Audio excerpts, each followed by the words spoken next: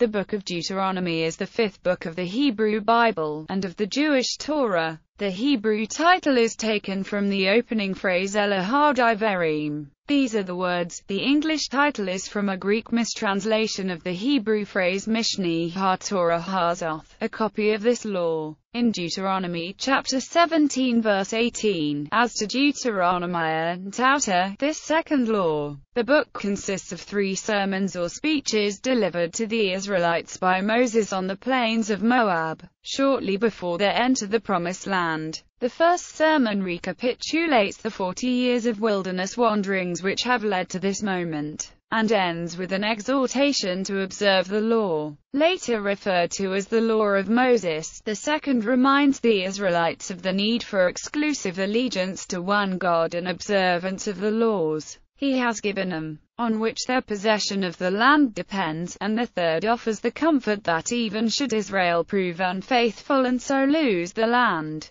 with repentance all can be restored. Traditionally seen as the words of Moses delivered before the conquests of Canaan, modern scholarship sees its origins in traditions from Israel brought south to the Kingdom of Judah in the wake of the Assyrian destruction of Samaria, and then adapted to a program of nationalist reform in the time of King Josiah, with the final form of the modern book emerging in the milieu of the return from the Babylonian exile during the late 6th century. One of its most significant verses is Deuteronomy chapter 6 verse 4, the Shema, which has become the definitive statement of Jewish identity. Hear, O Israel, the Lord our God, the Lord is one. Verses 6 to 4-5 were also quoted by Jesus in Mark chapter 12 verses 28 to 34 as part of the Great Commandment. Contents. Structure. Patrick D. Miller in his commentary on Deuteronomy suggests that different views of the structure of the book will lead to different views on what it is about.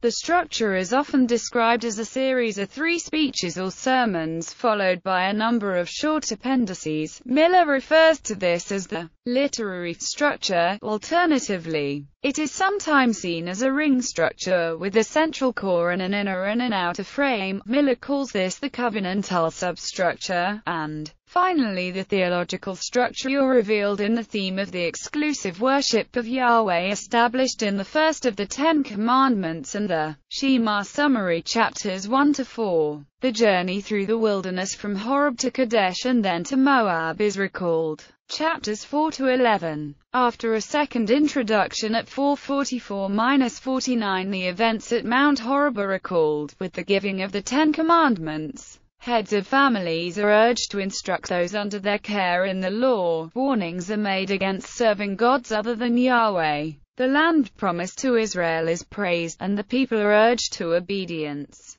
Chapters 12 to 26. The Deuteronomic Code. Laws governing Israel's worship, the appointment and regulation of community and religious leaders, social regulation, and confession of identity and loyalty. Chapters 27-28. Blessings and curses for those who keep and break the law. Chapters 29-30. Concluding discourse on the covenant in the land of Moab, including all the laws in the Deuteronomic Code after those given at Horeb. Israel is again exhorted to obedience. Chapters 31 to 34. Joshua is installed as Moses' successor. Moses delivers the law to the Levites, and ascends Mount Nebo, Pisgah, where he dies and is buried by God. The narrative of these events is interrupted by 2 poems, the Song of Moses and the Blessing of Moses. The final verses, Deuteronomy chapter 34 verses 10 to 12. Never again did there arise in Israel a prophet like Moses, make a claim for the authoritative the Deuteronomistic view of theology and its insistence that the worship of the Hebrew God as the sole deity of Israel was the only permissible religion, having been sealed by the greatest of prophets. Deuteronomic Code Deuteronomy chapters 12 to 26. The Deuteronomic Code is its oldest part of the book and the core around which the rest developed. It is a series of mitzvot to the Israelites regarding how they ought to conduct themselves in Canaan, the land promised by Yahweh, God of Israel. The following list organizes most of the laws into thematic groups.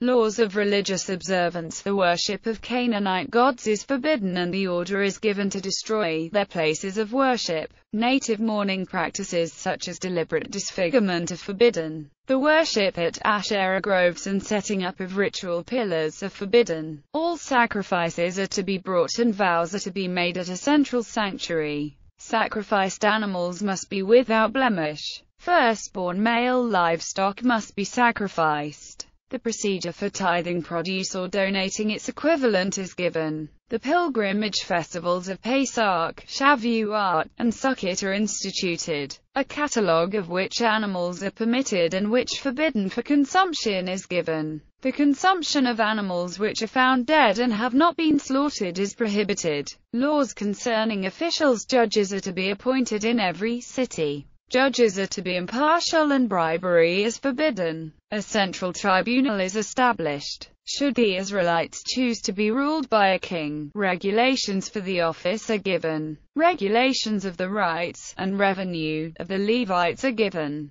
Concerning the future profit, regulations for the priesthood are given. Civil law debts are to be released in the 7th year. Regulations of the institution of slavery and the procedure for freeing slaves. Regulations permitting taking slaves and plunder in war. Regulations for the treatment of sex slaves taken in war. Lost property, once found, is to be restored to its owner. Prohibition of mixing kinds, at Deuteronomy chapter 22 verses 9 to 11. Zitzite are mandated. Marriages between women and their stepsons are forbidden. The camp is to be kept clean. Usury is forbidden except for foreigners. Regulations for vows and pledges are given. The procedure for zarath is given. Hired workers are to be paid fairly. Justice is to be shown towards strangers, widows, and orphans. Portions of crops are to be given to the poor. Criminal law. The rules for witnesses are given. The procedure for a bride who has been slandered is given. Various laws concerning adultery and rape are given.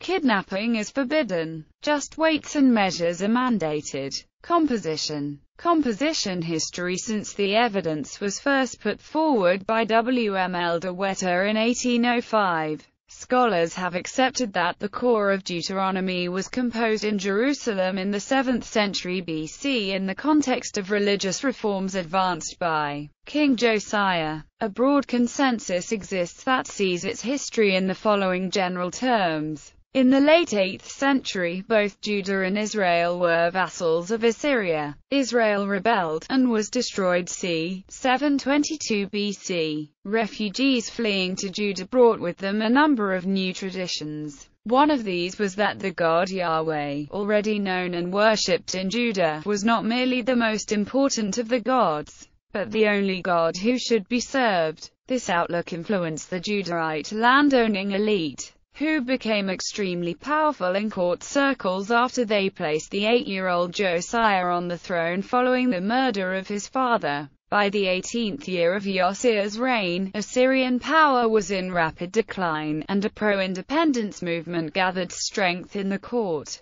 This movement expressed itself in a state theology of loyalty to Yahweh as the sole God of Israel. With Josiah's support, they launched a full-scale reform of worship based on an early form of Deuteronomy chapters 5 to 26, which takes the form of a covenant between Judah and Yahweh to replace that between Judah and Assyria. This covenant was formulated as an address by Moses to the Israelites. The next stage took place during the Babylonian exile. The destruction of Judah by Babylon in 586 BC and the end of kingship was the occasion of much reflection and theological speculation among the Deuteronomistic elite. Now in exile in Babylon, they explained the disaster as Yahweh's punishment of their failure to follow the law, and created a history of Israel to illustrate this. At the end of the exile, when the Persians agreed that the Jews could return and rebuild the temple, chapters 1-4 and 29-30 were added and Deuteronomy was made the introductory book to this history, so that a story about a people about to enter the Promised Land became a story about a people about to return to the land. The legal sections of chapters 19-25 were expanded to meet new situations that had arisen, and chapters 31-34 were added as a new conclusion. Sources: the prophet Isaiah, active in Jerusalem about a century before Josiah, makes no mention of the Exodus, covenants with God,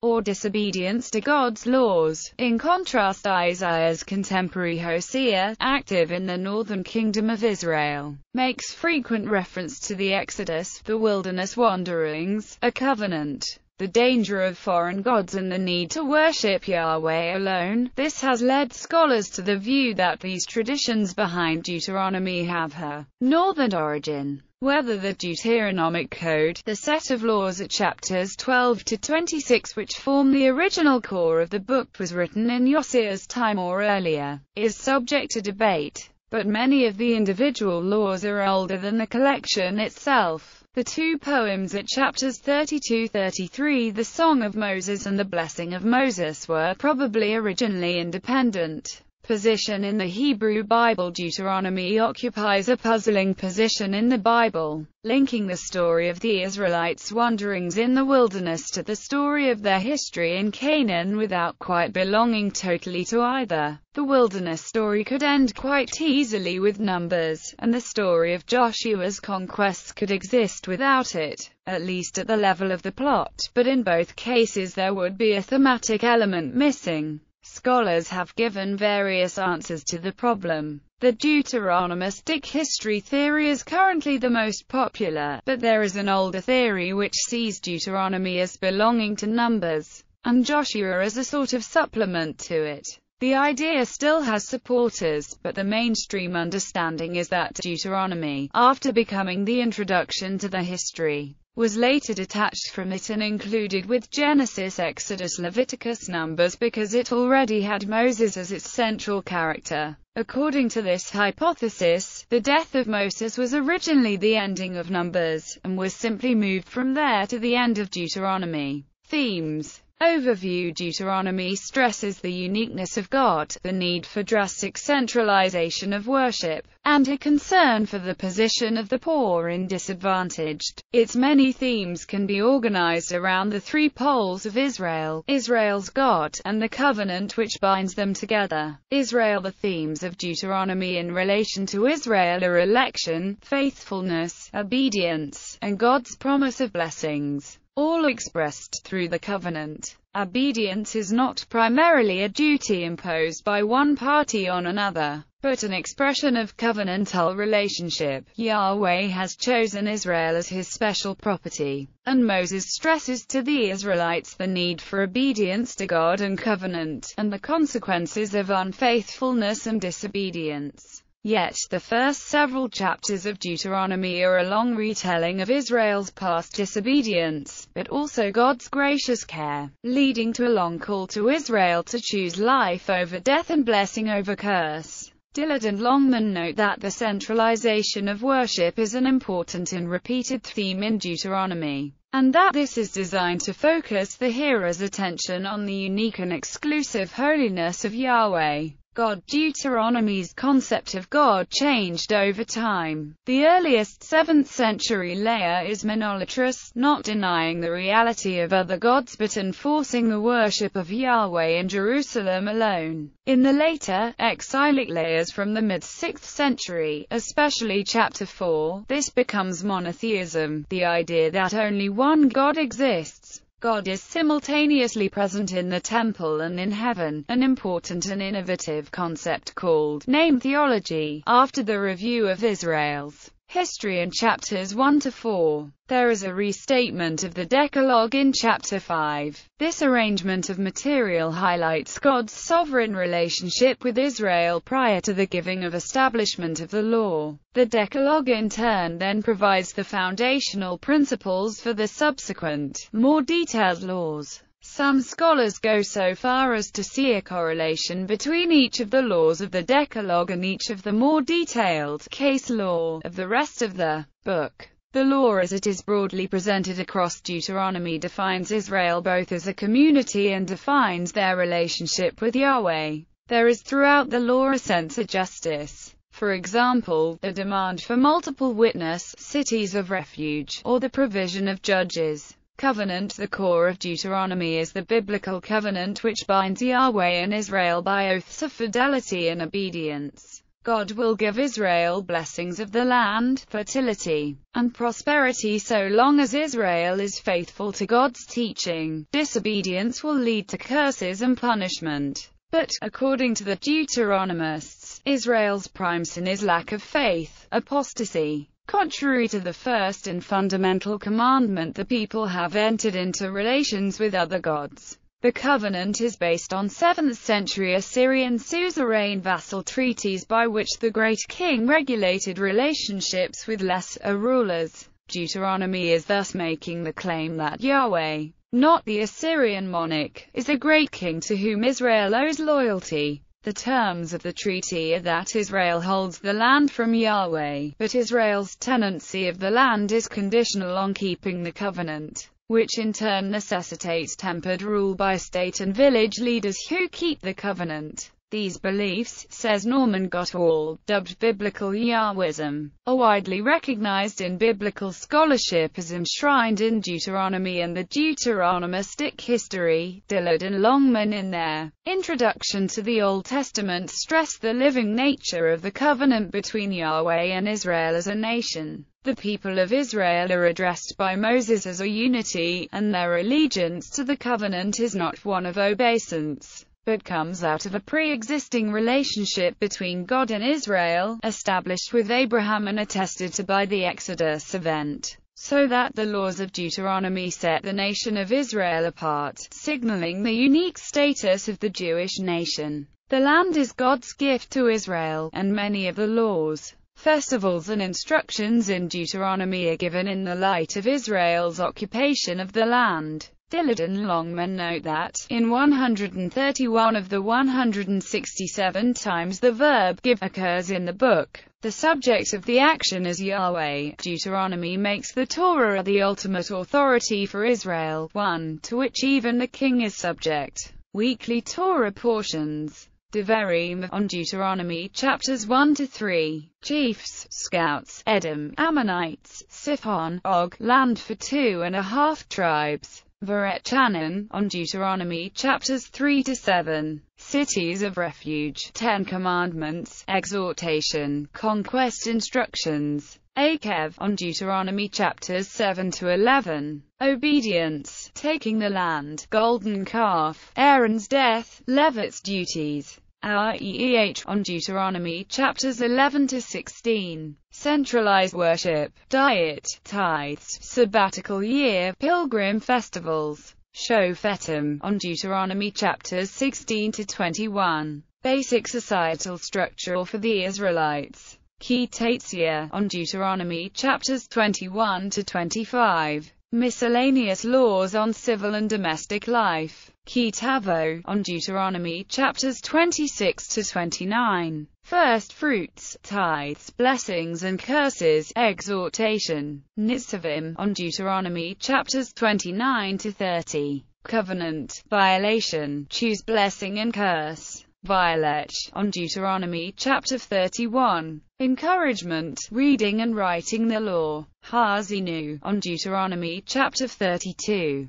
Punishment, punishment restrained, parting words. Vzot Habaracha, on Deuteronomy chapters 33-34. Farewell, blessing and death of Moses. Influence on Judaism and Christianity. Judaism, Deuteronomy chapter 6 verses 4-5. Hear, O Israel, the Lord is our God, the Lord is one, has become the basic credo of Judaism, and its twice daily recitation is a mitzvah. The Shema goes on. Thou shalt love the Lord thy God with all thy heart and all thy soul and all thy might. It has therefore also become identified with the central Jewish concept of the love of God, and the rewards that come with this. Christianity. In the Gospel of Matthew, Jesus cited Deuteronomy chapter 6 verse 5 as a great commandment. The earliest Christian authors interpreted Deuteronomy's prophecy of the restoration of Israel as having been fulfilled in Jesus Christ and the establishment of the Christian Church. And Jesus was interpreted to be the one like me, predicted by Moses in Deuteronomy chapter 18 verse 15. While the exact position of Paul the Apostle in Judaism is still debated, a common view is that in place of the elaborate code of laws set out in Deuteronomy, Paul the Apostle, drawing on Deuteronomy chapter 30 verses 11 to 14, claimed that the keeping of the Mosaic covenant was superseded by faith in Jesus and the gospel.